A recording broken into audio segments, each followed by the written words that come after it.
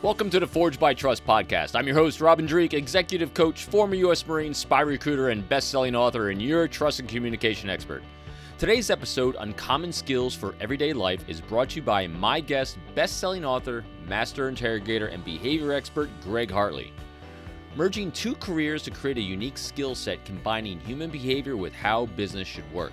Former Army interrogator, interrogation instructor, resistance to interrogation instructor, elicitation instructor, and author of 10 books on body language and behavior.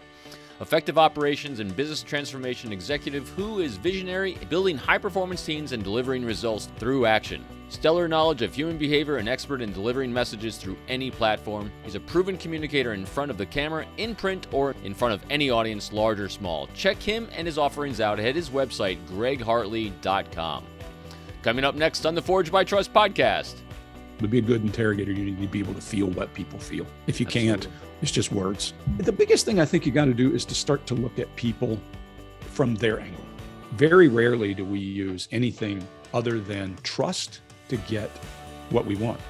If you can stop thinking about people as they relate to you and start thinking of how they relate to other people from inside, you get a long ways with people. Welcome to the show. I'm Robin Dreeke, and on the Forged by Trust podcast, we decode the interpersonal communication skills of the world's most acclaimed forgers of trust. We unlock the skills and techniques from spies, spy recruiters, master interrogators, globally recognized behavioral experts, C-suite executives, entrepreneurs, acclaimed authors, and thought leaders. Each episode provides specific actions that you can immediately apply to any aspect of your personal or professional life. Today's episode, Uncommon Skills for Everyday Life, is with my good friend, Patriot, and the acclaimed behavior panel's Greg Hartley. Greg Hartley combines deep expertise of how business works with equal expertise in how people work. Greg was an Arabic-speaking interrogator and deployed as interrogation and language support for Special Forces A-Team in Operation Desert Storm.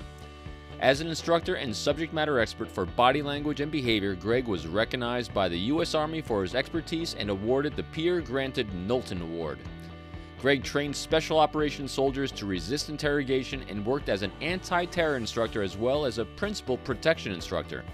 Since leaving the U.S. Army, Greg has continued his career as a recognized body language and behavior expert, appearing in podcasts, radio and television, as well as in print.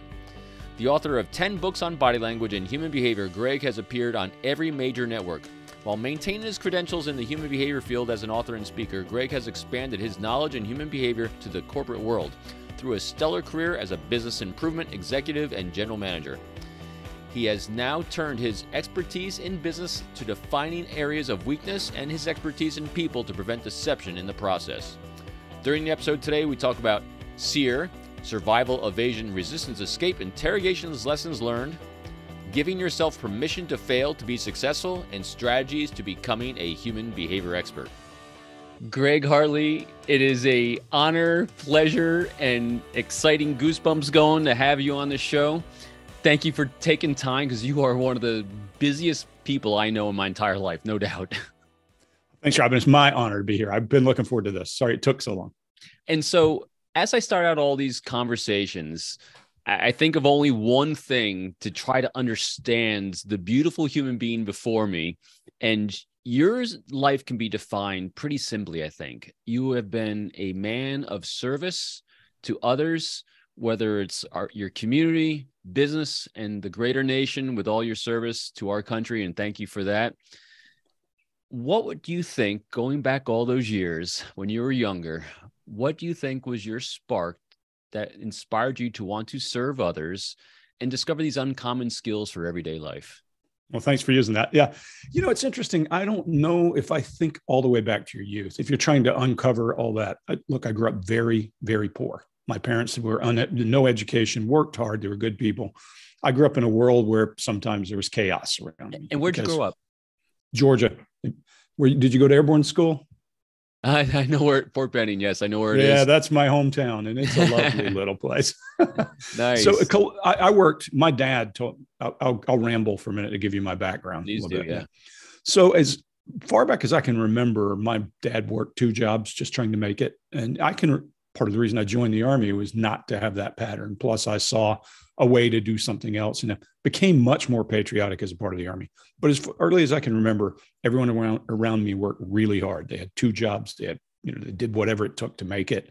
And by that, I don't mean criminal activity, but like my dad would work all day in one shop and then go work on transmissions or engines in the evening. I learned to change oil when I was this tall, so made me a car guy, as you know I am. Right. But I watched all that, and I watched how hard they worked and how much they put into whatever they were trying to do and how often they got very little return. So I knew I had to get an education. And that was really the genesis of me joining the Army. I wanted, more than anything, I wanted to be a fighter pilot. I was a fan, look, kids our age, my age, I wanted to be involved with space. Everybody did. Yep. I wanted to be a fighter pilot, didn't have the eyes, didn't have the money to go to college. I'm 60. And while now you can find fairly easily money if you are smart enough to go to college, that was not the case in 1980. The economy was different. So I joined the Army to pay for college since I couldn't get a scholarship and go. I was probably not smart enough for that. Went on about my life. And in the Army, I think, is where I became much, much, much more patriotic than the day I joined. So when you joined the Army, what did you join to do? Did you have any aspiration of MOS or anything? Yeah, here's the funny part. And you can't tell anybody this, I'm kidding. Of course, I don't share very often that I started off as a unit clerk and doing that kind of stuff. But you're in infantry battalions and you see more. And then that was the beginning of it. It's just I was trying to pay for college. And in those days, you put $1 in or you put $2 in, they'd match $1 or whatever it was. So I ended up with like $8,000 to go to college. That goes a long way. But yeah, when I first joined, I actually signed up to be a chemical guy. Now, as weird as this is, the MOS was 54 Echo or something. Right. And it was chemical protection, all this. I've got stuff still from that world. But it was nuclear, biological, and chemical. Right. And with some contract mess ups, I didn't end up doing it. I ended up in the unit doing something else. And in my last year of that hitch, I actually did do the NBC thing and enjoyed it, learned a lot about it. It was really complex. You had to learn about downwind hazard predictions from missiles or from nukes and all. So it was cool. And then I left that and went off, of course, to language school. And when I went to language school, I had no idea. I was not thinking interrogation or any of that. So okay, so there's so many things that are already saying, that's interesting. First of all, how did you get to choose that? Yeah, and frankly, I went in and I had no idea what I wanted to do except for get the money and join the Army. I'll back up again. All these poor people in my family, there are lots of soldiers really close by that didn't look quite so poor. Right. You know what I mean? And I saw it as a way out. Right. Typically, I knew I did not want to live the rest of my life in Columbus, Georgia. I knew I wanted to see the world. I wanted to see more things. I have always, I was in ROTC in high school, all that. I've always had that spark of patriotism. I just, compared to where I got to, I don't think it was as strong as it is now. What made you want to see the world? I think that comes from the intellectual curiosity that my grandmother instilled in me, my father instilled in me, and probably some just personality is just there. Just you want to see more, you want to do more. Your grandmother? Yeah, my grandmother she lived in my house. She died young, relatively, like early 70s, but she in her youth had lived in DC. Now she's from deep South Georgia. She'd lived in DC for a few months. My grandfather was an interesting kind of guy who just kept moving and that kind of thing. But my grandmother was not. They ended up splitting way back when in the 30s when that didn't happen. Oh, wow. So she had lived in DC for a while. And my grandfather's father was like a security shift leader for the Smithsonian Institution. So she got to go in there at night, which is pretty cool for her. And when you hear all those stories, and Southerners are great storytellers, and you're sitting at the feet of people who are in World War II and people who are in Korea, all that, then you start to think the world's bigger than this. And so I tell a story to people. My dad told me when I first moved back to Georgia at 38, I left at 18, came back at 38. He said, I remember you sitting in the car one time when you were 5. And I remember when he's talking, he was welding on a wrought iron gate, repairing something for someone. Uh-huh. And he said, I was just sitting there looking, and he came back and he said, what are you thinking? And I said, I'm leaving here as soon as I'm old enough. At 5. So I guess I always knew I wanted to go somewhere else. I just didn't know where somewhere else would be. Yeah. What a great inspiration from your grandma. Yeah, she was really good at instilling that. And then someone gave me a bunch of books, and I've always been a reader and that kind of thing. Less these days. I stay too busy to sit and read other than studies and that.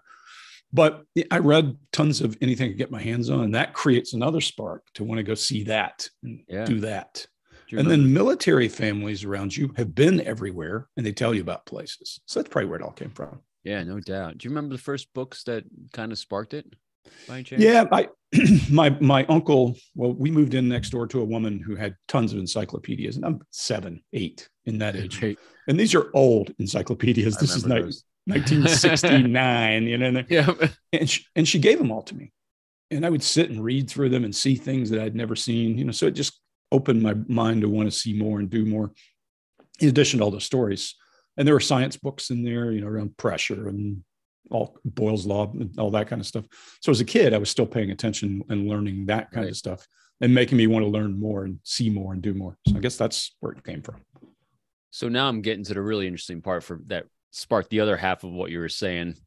So you start out in an NBC inside the Army, and they send you to language school. How the heck did that happen? So it's even a more twisted story than that. I did the NBC thing. I ended up, like I said, doing unit clerk thing. I was sitting in Arlington doing that in the old guard. And I'd go do ceremonies once in a while. But my day job. So you were part of the old guard doing at the Tomb of the Unknown Soldier. Not at the tomb. That's 10 people, 12 people. There are 1,000 of us in the cemetery. Marines have 8th and I. We have this. And we have a presidential guard. We have the guys in the white wigs. Right. We have the honor guard, all the drill team and all that. And then we have, line units that do funerals. Yeah. How'd you get selected for that? Tall and thin. All right. So you looked the part. Yeah. What else was going on, do you think? Well, anytime they come to recruit, I happen to know one of the guys who was recruiting from an earlier gig. And when they came to recruit, they're looking for, clean record. You can't have run-ins with the law and all that kind of stuff. Right. You need to be 5'10" to 6'2" in those days were the things. And you needed to wear a 30-inch belt. It didn't mean your waist had to be 30 inches. It meant you could compress whatever you had into 30 get inches. it into 30. Yeah. So those were really the requirements. I think they had a GT score of 110, which is, if those of you who are not familiar with the military, that's kind of a overall mental aptitude score. And I think it goes to like 155 or something, just to give you an idea. So they didn't want anyone there. They had to deal with a lot of problems from the law. They didn't want to have to deal with a lot of problems from other things. And I hate to say this out loud, but it is a pretty mindless job. The marching, you got to be really good physically at marching and saluting and movement. And you got to pay real close attention, but it's not rocket science. You're not standing around calculating. In fact, the day that I decided I wanted to do something different, I was doing cordon for a guy named McCaffrey, who was going to be chief of staff and died on the operating table. Oh, wow. And we set up a cordon through the cemetery where you stand at parade rest. And as the dignitaries come, you face about and salute. And I was there for hours. I was at the retirement for General Wickham and PX Kelly for hours. And I thought, this is a noble, and don't take this as any way other than that. This is noble and important and comforts the families of heroes, but I want to do this. Right. And I carried a state and territory flag a few times. I did big ceremonies a few times and some funerals. And it was an honor for 2 years. And that was enough for me. And how old were you at the time? About? I got there at 25 and left at 27. Okay. No. Yeah, 20. No, I got there at 23 and left at 25. So 1985 to 87 were my years. Yeah. All right. So bring us up to the language school from there. So then again, pragmatic brain versus romantic brain. I have a balance of those. The romantic brain said, go learn a language, go do something fun and cool. What made you want to learn a language? That's out there and it's challenging. There's no doubt. It goes back to wanting to see more of the world and go, if you speak the language. I'd lived in Korea already. I was in second ID for a while. And so I knew now I want to see more of the world because I'd gone places. And when the opportunity came up I took 2 tests. I took one for aptitude to be a power plant operator for the military. Right. And then I took the one for language. And I thought I did well on both of them, high percentiles, and said, what do I want to do? And I remember sitting and thinking, one will take me down a path that I'm going to be in a factory for the rest of my life. Be a good job because you'll be a power plant operator. You'll have a job somewhere. The other is going to take me places I can't imagine, don't know. And I took the test. They gave me 4 choices of languages, and that was that. And so I jumped overboard and took the language path. What language did you choose first? Arabic. And why? I lived in Korea, and this now gets to the root of who I think if you ask me who I am, why is always the thing for me, why people are like they are. And I'd lived in Korea. And I remember after a year and a half, I had good Korean friends, locals, because of the Katusa program. I had roommates who were, their parents were wealthy and that kind of thing. And the traveled program. Yeah, sorry. Katusa is Korean augmentees to the U.S. Army. Okay. And every Korean male serves a couple of years in the military. So if your family has means or the ability to get you into that program, that's where you go. So really good friend, a guy named Lim Bong-soo, who's now a journalist for one of the big papers, but was my roommate. And he took me around Korea, showed me around Korea, learned about Korea.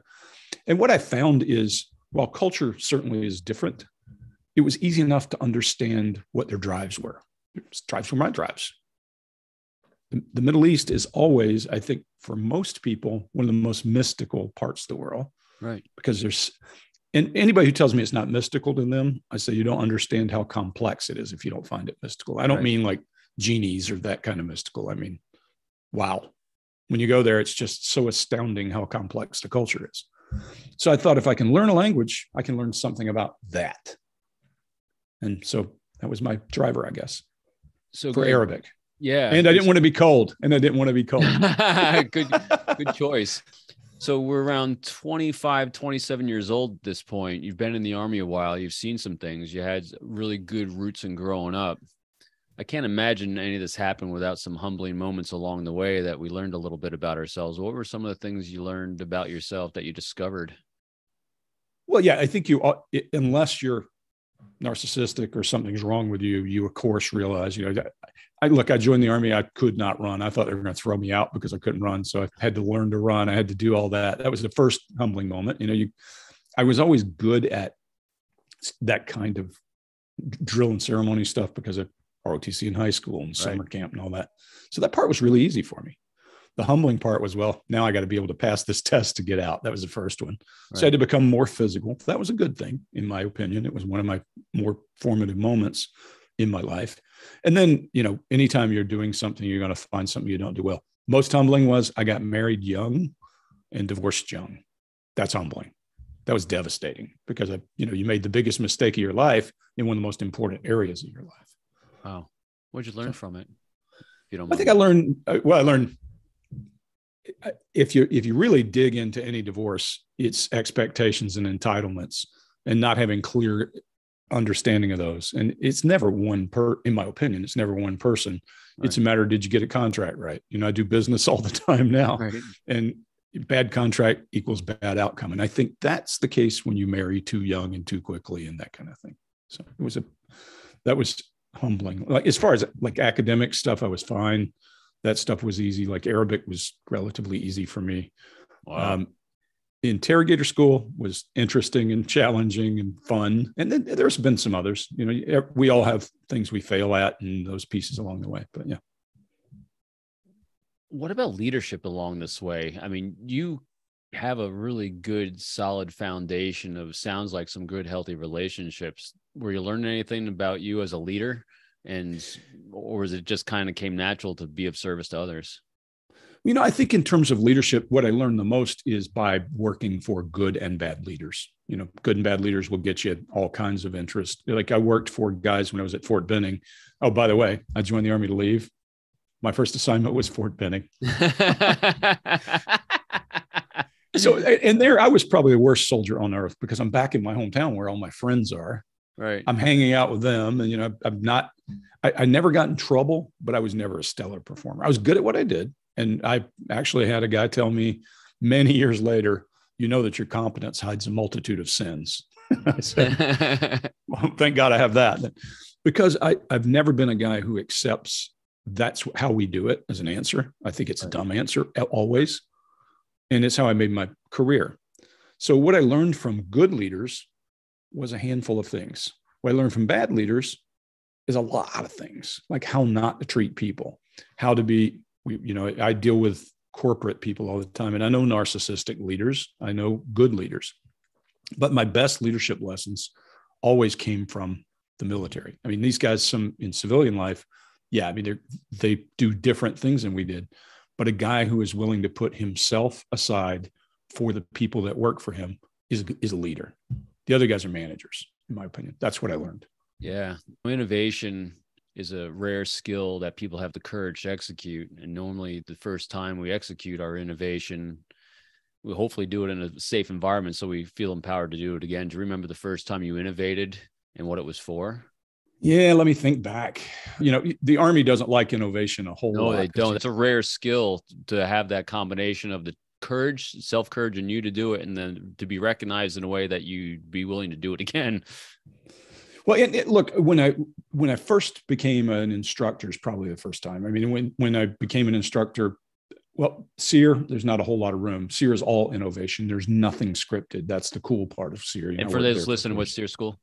Yeah, thanks. Survival, evasion, resistance, escape. I worked in the resistance lab where we put people through the paces as if they've been captured by enemy. How'd you get there? Yeah, another one of those. I always say I'm Forrest Gump. I'm lucky. I'm in the right place when the wind comes. I was in language school, and Pyle. You know Pyle. Pyle was sitting not far from me, and we're all getting orders. Now, this is before I finished my interrogator training. We're all getting orders, and mine come in and say, SERE. And people are like, holy, how'd you get that? That's the best job in the country.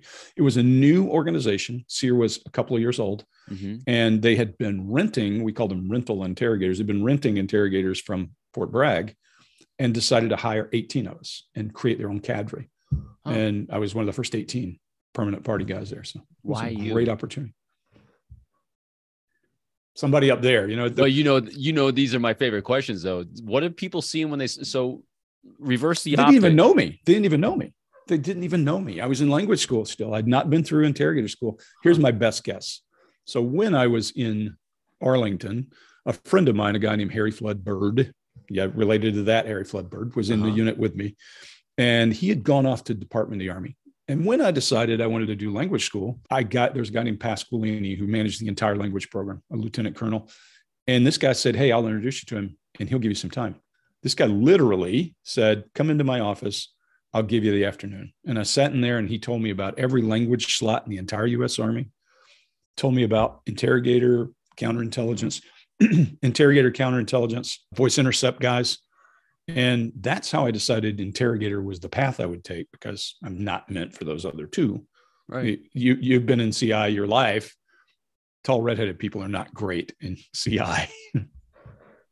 Although it all comes down to how you make people feel about themselves, and you do a good job of that. So you would have excelled at that as well.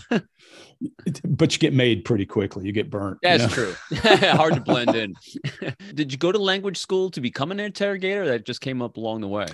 So you had to choose. When I chose Arabic, then you have to choose which MOS, and then you're at the mercy of the Army after that. So I chose Arabic because I wanted Arabic. I chose interrogator because I couldn't see me being a CI guy. I have a really good friend I should introduce you to do the show. Okay. Named Max Duke, who's done everything in CI and all the way up to cyber and that kind of stuff. And he was a CI agent already and said, I can't see you being a great surveillance guy. I think you should. And knew my personality and said, you should go be an interrogator. Right. So I took his advice, took the interrogator route, had no idea. When I first did it, I was a good linguist and thought that would be my strength. I'm a much better interrogator than linguist. So he said that you'll make a much better interrogator. What was he seeing that he thought would make you a good interrogator? Well, we'd known each other since we were 16, maybe even younger. And he had been around me, like retorting people and going around their arguments and that kind of thing. And he's like, I think you got the talent to do this. So yeah, he was the guy who pushed me that way, actually. That's pretty cool. And so we get to SERE school. What was that experience like? So the most profound, if you're asking me about all my assignments, I would say it was the most profound assignment for a few reasons. Mm-hmm. Number one, everything you do is on you. I mean, everything you do. There's not a scripted anything. you're getting to use these skills you learned in interrogator school 8 hours a day. How lucky is that? Yeah, it's a lot of reps. And you write the story that they are supposed to hide. So for those of you who don't know what SERE is about, we teach you how to resist interrogation. That's, we won't talk about that because we don't want to compromise it. Teach you how to resist interrogation, teach you how to find food, how to hide, how to find water. And then we drop you off in the woods for a few days with a knife, a piece of rope, and a canteen full of water and some iodine because you're going to get muddy water. And you run, you have places you move from day to day to day. And we chase you. And if we catch you, we move you back to yesterday's start point. So now you get 30 kilometers instead of 15 to move at night. And then we capture you and we put you through the mill for days, an indeterminate number of days. And we interrogate you in the same way that our enemies would interrogate us. So you're doing that every day, but they have a story they're supposed to be hiding. That story, we wrote it, we scripted it, we knew it. What better place is there to become a body language and behavior guy than me asking you questions that you're trying to lie to protect a story and me watching you lie all the time? It just was a beautiful experience. Some of my lifelong friends came from there. Yeah. And one of the best bosses I ever had was a civilian. Wish I could get him to come on here for you. A guy they call the bearded one, that SF guys would tremble in his shadow. Big guy, Don Landrum, brilliant, not school trained interrogator, Green Beret guy, and the single best at getting through to people of anyone ever met. So great. So never even formally trained. Where do you think he got his skill set from to be able to do that? We was in Vietnam for a while. He was a Green Beret in Vietnam back in the day. He's one of the original guys. And then he came and he was training these guys, teaching teaching resistance. You have to learn what the techniques are. But it was more than that. What I think he opened my eyes to was, we can use these 14 approaches, or we can get to the root of who people are. Right. And he wouldn't tell you it's Maslow, but I would tell you what he was masterful at is slicing you off from your group and creating a new normal where you felt like you needed to appeal to him. And that's what we all do. It's just that we can't all put it in those words, but that's what all of us are doing in this world. So what was the greatest thing you think you learned going through SERE school, besides the experience of having those incredible repetitions, as I call them, reps? Yep. What did you take away from that? Going through it, look, there's nothing as sucky as captivity. Let's just face that.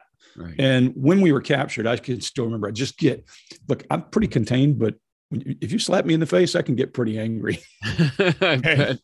And I got pretty angry, and controlling that. What I learned about myself is, as much as I love people, because I do, my wife will tell you I talk to everybody on earth, but as much as I love people, I don't love people.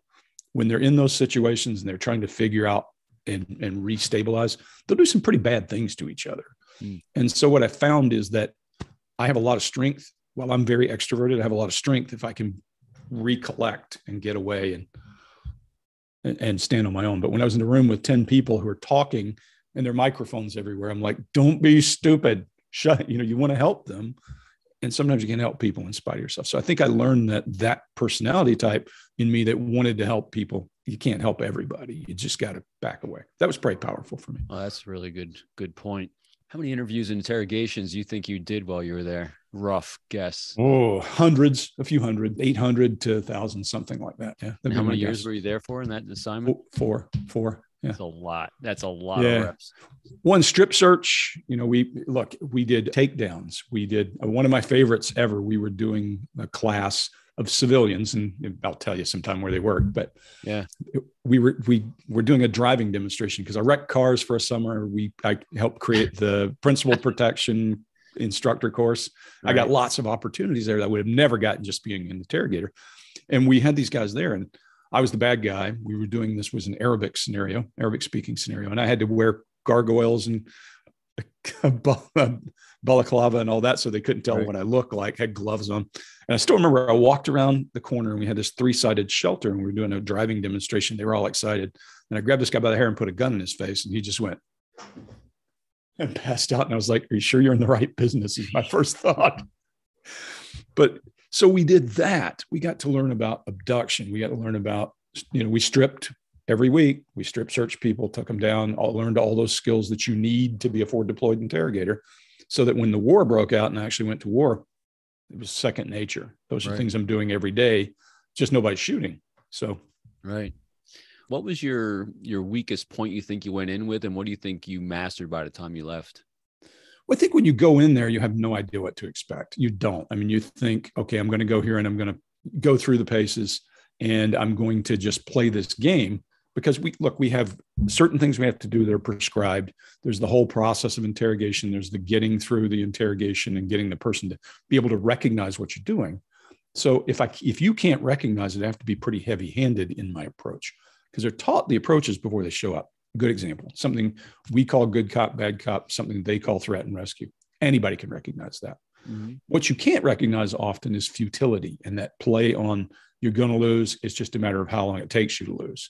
So the mechanics of that and learning to be nuanced at the right time with the smart guy and not so nuanced at the time with the other guy, I think is what I developed from there, in a way that even in interrogation or in my business life, all those things, I've gotten a lot of strength from that in a way I would not have ever had when I first went there. And I was a pretty smart kid, but smart doesn't translate to people skills in the way we use them. Right. What was the best people skill you learned from that? That's a good question. I'd have to think back really hard, Making you shake that brain. Yeah. Because I think probably the hardest thing I learned was everybody's smart in some way. Everybody's smart in some way. And even the dumbest guy you meet, if you can get to the root of what makes that guy get up in the morning, there's something right. You don't know. And it probably drove a lot of this for me to want to talk to people more and right. find out what they know I don't know. Right. So it sounds like empathy was it? Maybe that's it. Maybe that's it. I don't know. I mean, I will tell people, for all the stoic nature I have on the show, I probably feel people's pain more than they realize. And I used to say that to people: to be a good interrogator, you need to be able to feel what people feel. If you can't, it's just words. Yeah, absolutely. You have to be able to make that connection, no doubt. So we have these mad skills after years of reps of doing this. What was next? Yeah, I left. I took a job in Kuwait working for a contractor. This is right after the war. So you left the Army right from being an for instructor? For a year. Yeah. Oh, for a year. Okay. So I went to the Gulf War. And I worked with 5th Group. I was with a team. I was assigned to an ODA, and I went north into What's an Kuwait ODA City. for everyone? Oh, yeah. Operational Detachment Alpha, an A team. Everybody knows that term. So I got assigned to this team, and that was a great learning experience. I actually got to interrogate enemy prisoners in real time, actually grabbed some, was actually with 3 Anglicos. You'll know what those are. Yeah. Those are guys who direct fire for ships to ground.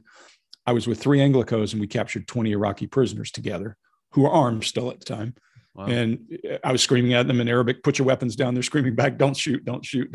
Really intense few minutes. Wow. Learned from that a whole lot. I got lots of experience there that changed the way my brain works. I'm certain there was that, and there was a road checkpoint and a handful of other things, but worked with this A team and learned a whole lot more about real life. I mean, about prisoner handling up front. It's different than being in a cage, as you can imagine. Yeah. And then we went into the city. I'm only telling you this story to give you the next leg. Yeah. But we went into the city, into an area called Hawali al-Nagra, which was our area to cover.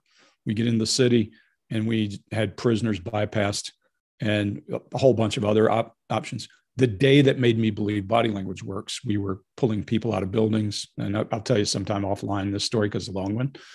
But there's a guy, and I was cutting people loose and saying, this guy can go, this guy can stay, because I'm the only interrogator in the group, and the guy who speaks Arabic. And we were picking guys, and there's a guy that everything about him just hit me wrong. After many, many notes and 3 years of interrogation at SERE and paying attention to patterns, all his patterns were wrong. Wow. And I'm comparing him to other Arabs too, not just Americans. And I put him on a truck and sent him south. And later the guy said, "How'd you know he was on the bad guy list?" And I said, "I didn't." That's when body language started to be a thing for me. He knew. That's it. Exactly. He knew he was on a bad guy list, and so he was deviating. Yep, exactly. So his baseline was all jacked up. But anyway, I left that, and there was a guy, I won't give you his name, but who connected with me and said, "Hey, I need somebody to be an administrator for demining program in Kuwait. I'll let you go from there." Sure. And I took the job, got a contract, got a little bonus, signed, left the How Army. old were you at the time? 29. Yeah, And 29. still single? Single again. Yeah. Yeah. Right. That's what I meant. Yeah. I am. So I was 29. I took that job. I went home to be with my family before I went away to Kuwait for an indeterminate amount of time. And while I'm at my parents' house, I get a call, hey, we lost our contract. And it's the Middle East. In those days, there was a lot of how you go about business was a little different than today. Sure. And we lost our contract and I got stuck in Columbus, Georgia again. So 1992 was a long year. Then I went back in the Army. Right. So how'd you go back in? Did you get to go back to the same job you had? It's funny. I first went into the reserve program in that year, and I went into a non-qualified Green Beret medic program, meaning you're getting ready to go off to SFAS, which is selection and assessment, where you go through and they decide if you're worthy of going to school. And then if you're worthy, they send you off to school as a medic. Yeah, that was what I wanted to do. Why that? Well, I'm a horse guy, and I had great medic friends my whole time, had roommates who were medics when I was at Bragg, and these guys were masterful at dealing with veterinary issues. And there's the whole people side of it. You know, I like helping people, but right. And the medical side of it for me, like I learned from those guys to stitch up injuries, to do IVs. And that's been invaluable with horses. It just has. So I thought. Were you a horse guy? I missed that. I'm still a horse guy. I've had horses since I was 23. Yeah. What got you into horses? Ex-wife. I often say it was a good trade. So I've got a barn full of horses now. I live on acreage. I've got one at the vet right now. That's probably who was just buzzing me. Sorry for that. But yeah, you got horses and cars, man. That's the perfect balance of life right there. Well, that's a perfect balance for no money. That's what I would say to people. Absolutely. Both you pour money into the hole in the ground. All right. So we get back in. Yes, I went back in. I went there in that reserve program, and then they moved to the Guard, and I was like, done with that. And then I went back into being a platoon sergeant as a reservist for Intel. I had a whole platoon full of interrogators, young guys, some really good ones, some guys who didn't know what they're doing because they're just reservists who have been through school and came back and never had a reason to use it. Sure. So I tried to start building training for them. I then started doing missions, active duty for special work missions for a place called the Northeast A-Risk up in New Jersey, and kind of became their go-to guy for interrogation. Wrote a ton of big interrogation exercises, ran multinational. I mean, I was the driver building the exercise, driving the exercise. How'd you get this position? How'd you get that spot? Well, really another weird kind of thing. Forrest Gump again. They had this program manager role. They were looking to build a remote language training program for people who live in Wyoming and Montana and Utah that, they can't get to a reserve center. They can't get to these places. So I got tapped. I went in, took this active duty for special work tour for 6 months, designed a program working with local universities to get them credentialed to teach these guys what we needed them to teach. And they would, record all their time, do everything that you needed for reserve program, and set that program up. And the guys liked my work so much that next time a contract came up, they're like, hey, we'd love to have you back for this. We know your interrogation skills are stronger than your project management skills even. So I went back, and there's an exercise called Goal Sword that the idea was there, but it wasn't. And I started scripting that day and created a whole bunch of scenario, took the scenario they built, which was kind of not real world. In those days, we were using fictional players. Sure. I used real world players for the first time, started looking at order of battle, meaning what kind of equipment and troops and everything else they have, and used real data in this thing, and scripted lots of roles. And I always said, it really is like writing a novel. You're writing a war story in 60 pieces that interrogators have to go in and pull that data, feed it to the analyst who are looking at interrogation and satellite and to get to an end story. And the first time I did it, it was a lot of fun. So I kept coming back and working on that. They created a position for me there. And I spent my last 3 years in the Army as a full-time instructor there, running these big exercises. These exercises were multinational. We had Australians, occasionally Canadians, Brits, Germans, Danes, Dutch, and all these guys would come over, and it was joint force and multi-component. So we had Air Force, Marines, Navy, Army, National Guard, reserves, all there. The biggest one had 120 interrogators. which is massive. If you don't know, that's theater level interrogation assets. And 220, 230 people who spoke foreign languages, role players. So it was all done in language. Oh my gosh. And we created systems for tracking how effective the interrogators were and databases for tracking what they were pulling so we could focus on. How'd you track how effective an interrogator is? Yeah, so we trained, first of all the role players had to go through an academy to learn how to role play. And what we meant by that is you need to know what interrogation looks like. You need to know whether they're hitting that. So they'd have an index card, and on that index card, it would say what was the approach used, and they would write in the approach, what was effective, what did they try first. We had elements of data that were available in that day or in that interrogation. So for example, let's say there's 9 elements of information. They would tell you how they exploited it and how much. We put that in a database, and we could track how a person was doing against a given kind of source. And what that allowed us to do, because this is a 2-week-long exercise, it allowed us to focus. And one of the best parts was we had 800th MP, which is the biggest MP organization in the world, there to actually do the prisoner handling. So we were working real life before the Gulf War, before the next war ever broke out. But in that process, we could then tell which interrogator was weaker and hand them a source that would not be as hard to break, so they could grow in the process. And then hand that report back to their commanders so they knew where they're focused, where they need to focus their training. That is remarkable. The thing that pops in my the thing that really pops in my mind, I'm curious about, did you see a trend of what people generally had as a great challenge in this? Well, the hardest part for interrogators, look, we train guys, again, you go back now to language school, right? You train guys who want to learn a language and they fall in love with the culture. They just fall in love with the culture because they're taught by natives who have migrated to the US. And then you ask them to go and be just hard-nosed with people from the culture they're in love with. Right. That's the hardest thing, I think. And a lot of these kids have no life experience. If tomorrow I were redesigning the interrogation program, you'd wander in there about 25 to 30 years old. 25 would be the earliest. 18 right out of high school. What experience do you have? Yeah. Yeah. You know how hard it is talking to somebody who's 40 when you're 18. Right. I mean, you've done some of the same stuff. Yeah, no doubt. Yeah. All right. So we did this. We got mad skills at this point. What do we do next? You know, I did that until I actually went to law school for about a year and thought, I don't want to do this. You are a renaissance man of human behavior. I knew that I had to find, because I'd gotten out and gotten stuck once. Right. You know, that was humbling because it taught me, you may think you're smart, but the system works a certain way and you need to figure out how that system works to get, if you want a job.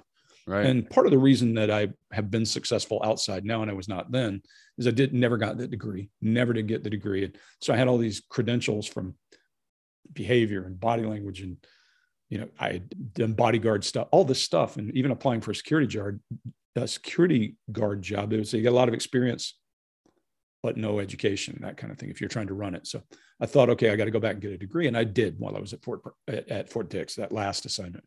I spent as much time as I could, got the degree finished. And that helped me to start thinking of what's next. The last year I started thinking, okay, you can take a chance and just get out and do something, or you can prepare. You need to prepare. Now that degree that I'd gotten, I thought, I don't know how well that's going to be received. You know, I've done it piecemeal here and here all across years. How do people going to look at that? And I'm 38, not 22. Right. So I started law school because I could. I got into Rutgers right there in New Jersey. Right. Went to law school for a year. Really realized early, this is not what I want to do with my life. Really. And then the worst thing they could possibly do is let you talk to first year guys who have graduated and they're all doing papers. Not for me. Again, back to. So I made myself a plan and I thought, now I'm at 18 years in the reserves, 15 years active. And I made a plan and said, if I can make enough money in my first year to pay my normal Army pay, plus what I would get in retirement, I'll leave the Army because I'm young enough still to have a plan and get somewhere down the road. Right. So I did. I went, found a job as a construction manager in Atlanta, building public schools, hospitals, and jails, all lowest bidder stuff. And that took me down the path I'm in now. And oddly enough, that's the reason I wrote my first book, believe it or not. Why? So they had this thing called Project Management War Games, which I found amusing. I was building public schools and it was July. And so in July, that is the busiest month you possibly have. Right. And the guy that I work for thought, hey, I'll make myself look really good in the company. I'm going to send this guy. So he'll make me look good as a project manager because I was doing well.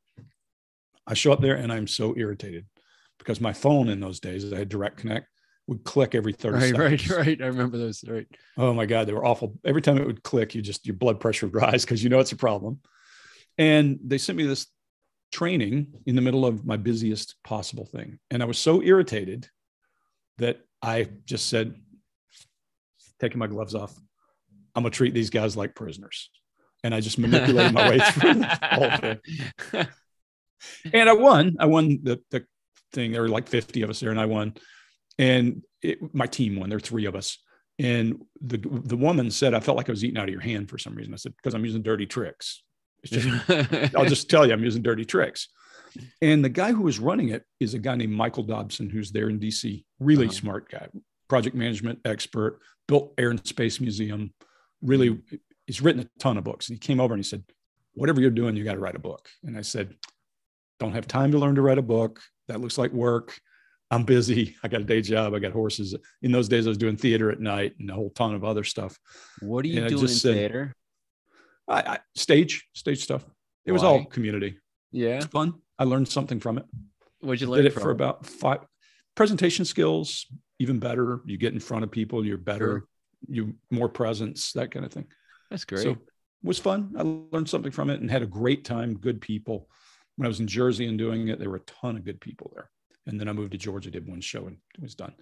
But he got me to write the book. And what he told me was, you're just doing a $10 calling card. Just remember that. It's probably going to be share with everyone the name of the first book. How to Spot a Liar. It's the one right there. There you go. But yeah, so that's what brought me to books. I got lucky there. And so the rest is kind of just followed along. So Greg, share with us all through these amazing life experiences, a few uncommon skills for everyday life.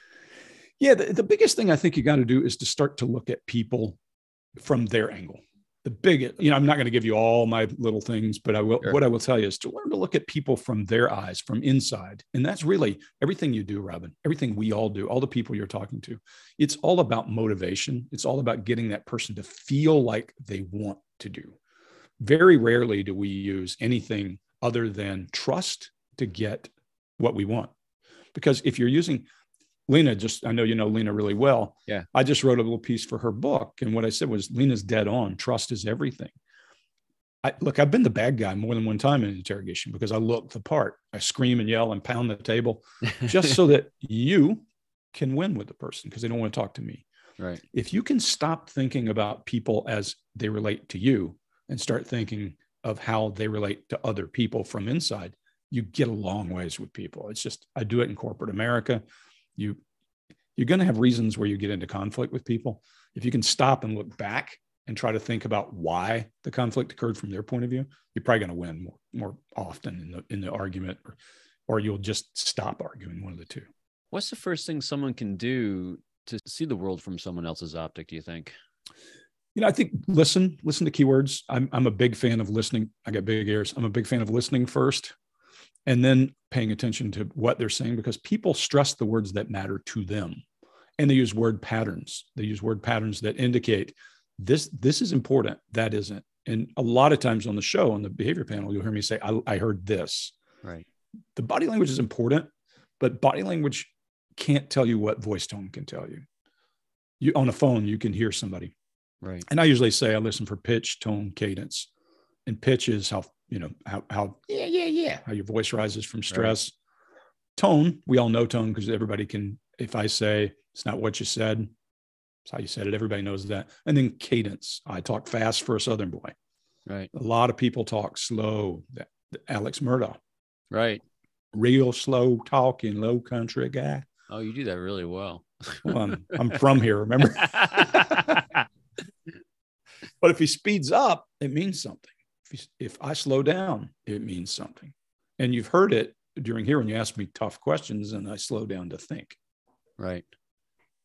So, Greg, what else didn't I ask you that I should have asked you about uncommon behaviors? I think the biggest thing that most people assume is that we have some mystical voodoo power. Nothing mystical about anything we do. What you do, what I do, what the behavior panel does, it is really mundane repetition. And you said it, reps. If you do it enough times, it becomes second nature. And that's good or bad stuff. Right. If a person is doing bad things often enough, that becomes second nature. And, I always say everything we know today, we've always known about people. There's nothing new. Right. And there are lots of adages and proverbs and cultures that tell you that, like eyes of the mirror, windows of the soul, that kind of stuff. So give yourself permission, and give yourself permission to look and to use these skills. But as importantly, give yourself permission to fail, because you're going to fail. You're going to be wrong, and be wrong. It's okay. If you're never wrong, then you're not growing, you're not learning. Just be careful how you condemn people with it. But if you fail, you'll learn from that more than you will by being right every time, by far. So where should someone go, and what should they do to start getting some reps? We got a lot of people in our audience that are like your audience, massively into human behavior. They're into body language. They're into just understanding the human condition in general. What can they do to get reps in? Yeah. And what I love about what you're doing, Robin, is you're bringing people from lots of different places. I mean, all the experts you bring in, and look, there are lots of ways to be an expert in what we're talking about in behavior, which is what I love the most about what we do. I always say, pick one thing. And there's an old saying, if you get good at one thing, you'll miss all the rest. I'm not saying get one thing and do it for the rest of your life, but do one thing until it's second nature. One thing. That's good. And I use a very simple method, emblematic gestures. I say there are 5 real pieces of body language you need to learn to pay attention to and look for change. And those are emblematic gestures. So G, and that means I hold a thumb up and everybody knows what it means, or an okay sign, which God knows what it means these days. Right. Or anything else. It can be anything, but it has to be universally understood, and every receiver has to understand what you're saying. It's a thought within a movement. I like it. Easy enough. Gesture, emblematic gesture. Illustrators. Everybody knows what this is. I'm driving home my point. That's an illustrator. And for me, that's a simple way to look. It can be that. It can be this. It can be my face. It can be anything that drives home punctuation to my thoughts. So gestures, illustrators. The next I'll cover is regulators. And I use this middle finger because it'll stop a conversation. Right. And that's what a regulator does, is control the conversation. Speed up, slow down, stop, enough. All those things are discernible. You can pay attention. Some of them are cultural. Middle East, I wouldn't do this. Right.